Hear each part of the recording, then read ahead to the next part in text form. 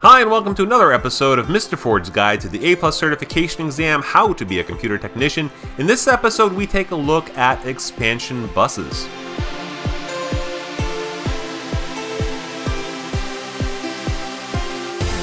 Hey, and welcome back. I want to talk about expansion buses, and again, we're building that foundation level of knowledge, and so we will go into some of these in more depth as we progress through this course. But we want to get, like I said, a good foundation of what we're talking about. Now, we're not going to present all the expansion buses in this presentation simply because the A+ exam doesn't require us to know these. And honestly, some of these expansion buses that we're leaving out are so old that only old geezers like me remember them and actually have nightmares about them because they were horrible. So if you run into a really old expansion bus on a computer, don't even work on it. Sometimes they're not even worth it. So, okay, enough of me grumbling like an old man. Expansion cards are what allows the user, you, me, everybody else who uses a computer, to connect cool additional functions and improve functionality to their motherboard computer. What this means basically is we can plug things into the motherboard to give us new nifty things. When Mr. Ford got his first computer back in the day, I didn't even have a sound card. And so you had to install a sound card to get sound. In fact, I didn't even have a mouse attachment. I had to install a serial mouse to get a mouse to work. So expansion cards allow us to add functionality to the computer. So for example, video cards or audio, if you really want kick butt audio, you can get really awesome networking cards besides the integrated networking cards that do really cool things for those of you who are, LAN gamers and party gamers and all that fun stuff. And the expansion cards connect to the motherboard via the expansion buses. So expansion cards connect via expansion buses. Keep in mind, when we talk about expansion buses, we are really looking at the bus system, how information goes back and forth, how it communicates through the motherboard to the CPU, and not just an open slot on the computer. There's more to it than just a connector. And the 6 expansion buses we need to know about are your PCI, your AGP, your PCI Express, as well as the AMR and CNR, and some of these should be familiar because of previous videos. And if you hear a little voice in the background, it's because my son is playing Xbox and apparently doing really good. So anyhow, so the first one I want to take a look at are the PCI, and again, you should remember these from previous videos. The PCI stands for Peripheral Computer Interconnect, or as we call it, PCI, and was created by Intel back in 1992. And it usually showed up as a 32-bit slot, white in color or whitish in color. Now, there was a 64-bit slot, but you normally encountered this on a server, and servers are computers designed for networking applications, networking, sharing, things like that. Basically, really expensive computers that would be in offices to manage networking, okay? And you could have anywhere between 4 to 6 PCI slots on a motherboard. It was definitely a major step in the evolution of the motherboard. It was a big jump from the older expansion buses. It was much faster and much more flexible. It connected exclusively to the South Bridge. Ding! See previous video for explanation of North Bridge and South Bridge and hub controllers. So other alternatives had to be developed for high-speed devices like video cards. So PCI Express connected to the South Bridge. South Bridge again was for slower communicating devices. Video, and we're tying stuff together here, video needs high speed, high demanding, prima donna, needed some other way to communicate, and we'll look at the solution to that in just a second. So the PCI bus is not just used for expansion cards. It was a new way of thinking.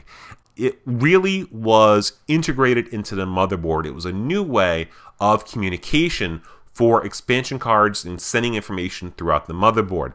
PCI devices, well, the reason why we loved PCI devices was because they were self-configuring. They were plug and play. And the old days, sometimes you had to go in and configure via software, or even worse, you had to configure by switching jumpers on the motherboard. So you kids today, man, you don't know how easy you got it. And there were variations of the PCI. We had, for example, PCI X, which was designed for servers. You had mini PCI, which were used in laptops. And PCI, for the most part, is being replaced by the more modern PCI Express. That's what that little PCI, little E means. So PCI Express technology is rapidly replacing PCI technology. So as we said a second ago, PCI was a little slow for video. And so we came up with an alternative to the PCI, and that was the AGP. And AGP standing for Accelerated Graphics Port, or you might have heard it called Advanced Graphics Port. And it was created for video cards because of the PCI limitations. It was a specialized type of PCI card, and it dealt exclusively with video. It had a direct connection to the North Bridge. Remember from the previous video, North Bridge is the high speed, the express lane. Motherboards were only allowed one AGP connector, so we didn't have two video cards working in sync with each other. It was one video card. That's all you got, and we were happy. And there were several types of AGP specifications, and again, AGP is being phased out in favor of PCI Express. Unfortunately for you, as a person who's going to take the certification exam, you need to know the different specifications. Sorry, just memorize them, be ready for the exam. You had AGP1, which was back in 1996. You had a bus speed of 66 megahertz, width of 32 bits, throughput of 266 megabits per second. You had the AGP2, and you know what? Instead of me reading this to you and being bored, if you would like to pause the video and take a look at these numbers, you're more than welcome to. Okay, so I assume that you either kept going or you paused it and you looked at it. So now we have the PCI Express. This is the newer technology, and we can call it PCI Express, or you might see it written as PCI-E or PCI-e. They all mean the same thing. It is the third generation of the PCI bus. It changed things because it's a serial data communicator. We describe the speed in lanes. Again, if you remember from the previous video, we talked about PCI Express 16, PCI Express 1. These are lanes communication speeds. So the PCI Express 16 has replaced the AGP 8X for video cards. So PCI Express 16 is pretty much the standard now for video cards. And they've got some pretty cool features. So for example, PCI Express is backwards compatible with PCI.